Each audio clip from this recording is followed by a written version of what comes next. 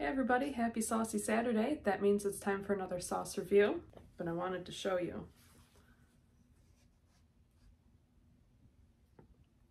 how amazing are these bandanas. So let me get this on and we can do the review. Okay, now I can properly do this review.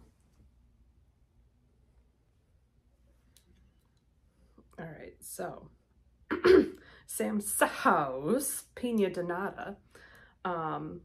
This is my buddy that I chat with here and there, and I got to meet at the Illinois Hot Sauce Festival. So when I met him last year, he personally delivered my order here since he was coming to the Hot Sauce Festival as well. And so Pina Dinada is charred pineapple and ginger with toasted spices. I'm super excited for that because I love pineapple, I love ginger. You can't go wrong with that. It says shake well. This saucy journey began when I was just a long-haired metalhead in high school growing hot peppers in my backyard. After culinary school, I started my grind as a professional chef. Only when I merged my two passions of gastronomy and hot peppers was Sam's house born.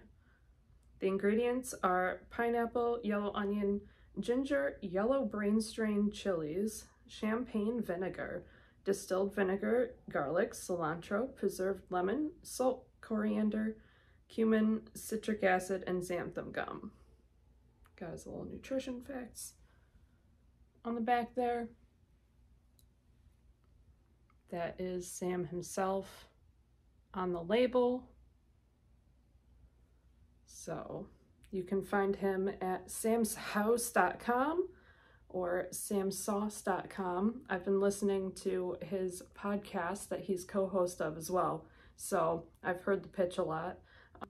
That podcast is Spill the Sauce. You should listen to that. I just got caught up, so I've been listening to it on repeat here every episode so I can keep on track with them. So you should do the same. Check them out. Him and Roddy from Fireco. So let's get into it. Smells really good. I can smell the pineapple in there.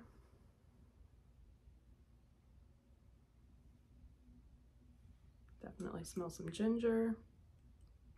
You can see, so it's thick, but it's well blended. You can see all the little specks of everything, all the spices, the toasty goodness. Got a good spoonful on my tiny spoon here.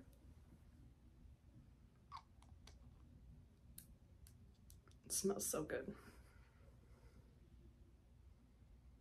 Okay.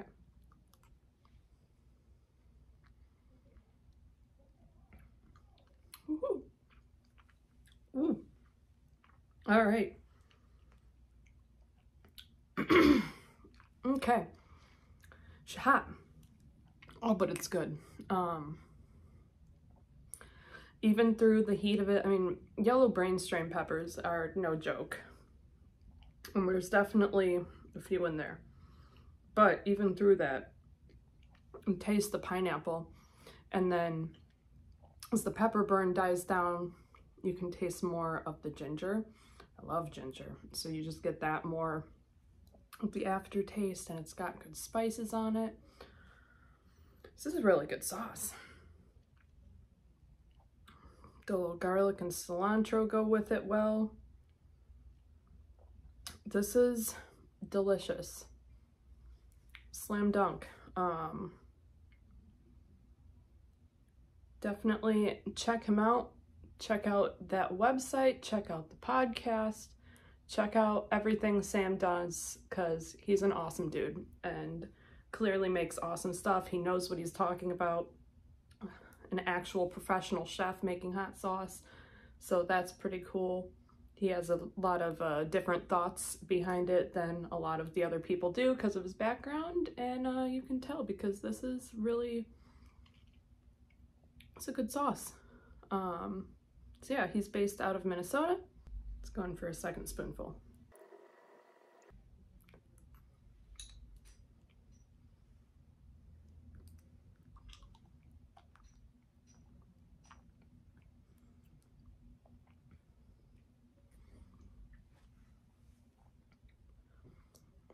So just a lot of flavor, good amount of heat, like, I don't know, 7 on my scale. Don't trust me, my mouth's been abused at this point.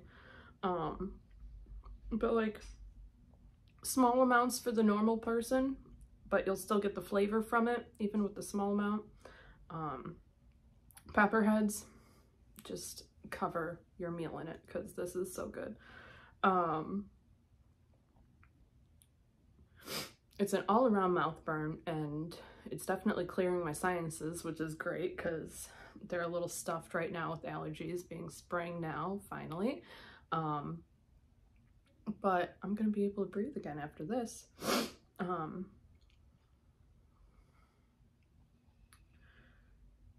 heat's already going away though, pretty quickly.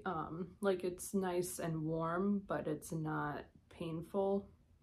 Not that it was painful really, but you know, it was hot for a little bit.